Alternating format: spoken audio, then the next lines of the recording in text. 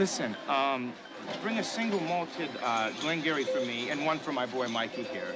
And if you tell the bartender to go easy on the water, then this 50-cent piece has your name written all over it, okay?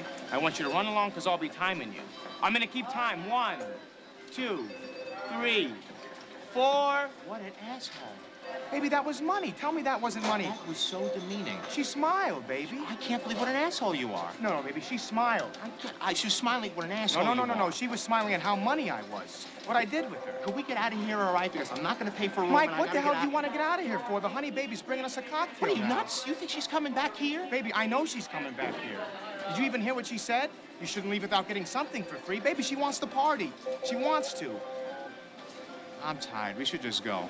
Baby, this is what we came here for. Now, we met a beautiful baby, and she likes you. She likes you. Whatever. Daddy's gonna get her to bring a friend. Now, I don't care if I end up with her or one of her beautiful baby friends. Just, I've been out of the game for so long, man. It's been like 6 years. Mike, listen, it's hard. I know. I've been there myself. I mean, not for 6 years or anything, but I've been there. The best thing you can do is just get back out there. It's just, I'm not attracted to them. I keep thinking of my girlfriend. And then I'm trying to, like, maintain a conversation with them. Oh, Mike, do you even think I know what the hell they're saying to me half the time? I don't know if they're talking about how hard it is to be adopted or how their dad can't show them affection. All I do, man, is stare at their mouth and wrinkle my eyebrows, and somehow I turn out to be a big sweetie, okay? I take this girl here, right? She's a waitress in Las Vegas, okay?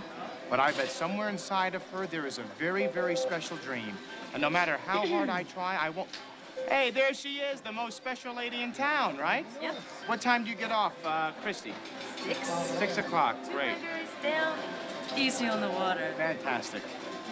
Listen, why don't you call a friend and have her meet the 3 of us at the Bamboo Lounge at 6:01? You got it. All right?